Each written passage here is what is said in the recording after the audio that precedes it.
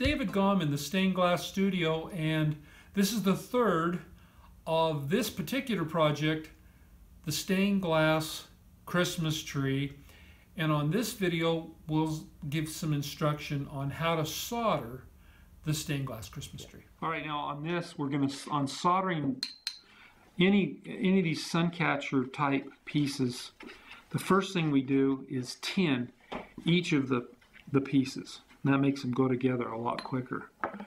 And so what I do is I put flux, which is a light acid, around the copper foil, and that cleans it really chemically so that the two metals will stick together.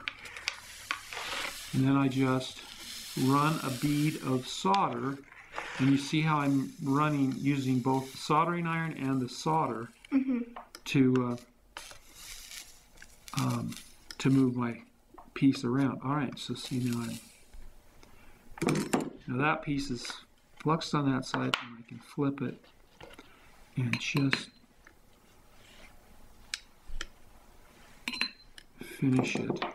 And I'm not sure, you know, some people at the age of 18 have a really difficult time soldering, and others, we've had a couple of 12-year-olds who were really good. In fact, your brother Kian, he was 12 or 13, and he did a practicum or an internship, a one-day job shadow. That was what it was called. And he came over and saw how we ran our stained glass business, and we let him do a piece of stained glass, and he did a great job. He was a natural, and so that just goes to show you that a 12-year-old can do it. All right, and then now to assemble it, we just put the two pieces together.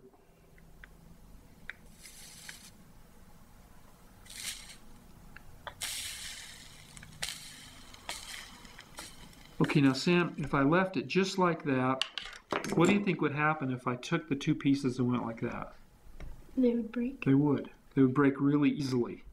So in order to make it stronger, what I like to do is I put a bead of solder in each corner. See how that looks kind of like a corner brace, and it's rounded. Well, that extra metal gives it more strength. And so if you accidentally bump it, you won't break it as easily. Okay, now I'm letting it cool just a little bit more. Okay, it's solid now. And I can flip it over and do the other side.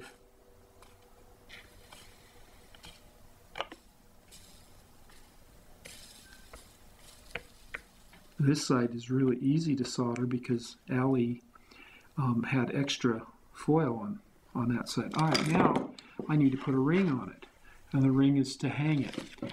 And see, this is I have two sizes of rings, and I've used both of them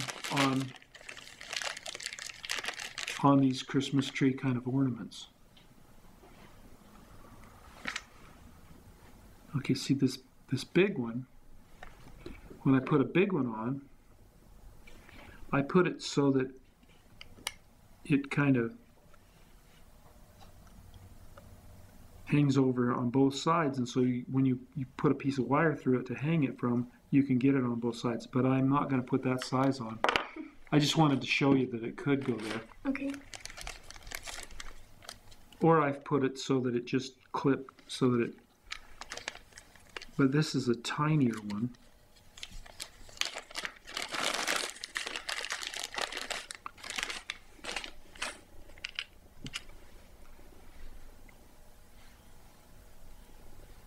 And I have to take them apart because they get tangled up in the bag. Okay, now what I do is put the split part down in the solder. I want that to get soldered up with it.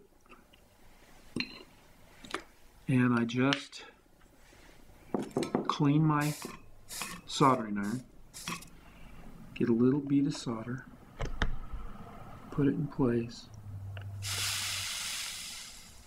Now I don't move it until it's completely hardened. Okay. If I move it before then, what happens is that the solder gets crystallized, and then that's a weak joint. So so it's done except for cleaning. Well, I hope this has been instructive for you. Some parts are probably things you already know about. Other parts are new. I would hope that you would like to do these projects.